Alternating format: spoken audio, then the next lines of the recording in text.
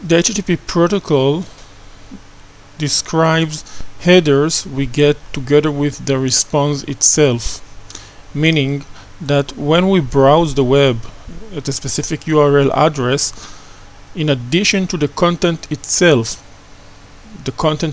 might be the content of the file the URL address referred to, we get, in addition to that content, a set of headers. Each header includes a name and a value. Referring the response headers property of the web client object, we actually refer a collection of those headers.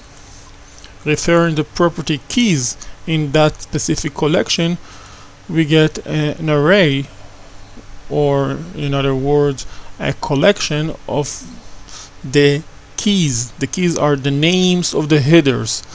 Referring each one of the names of those headers in the following syntax: response headers, square brackets, and the name of the header, the name itself, we get the value of a specific header. This way, the for each loop you can see in front of you iterates all headers and print out to the screen the name and the value of each one of them.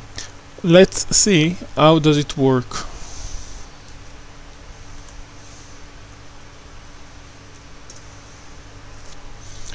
These are the headers we receive together with the content itself. The content is the file we get to our browser when we browse at this URL address.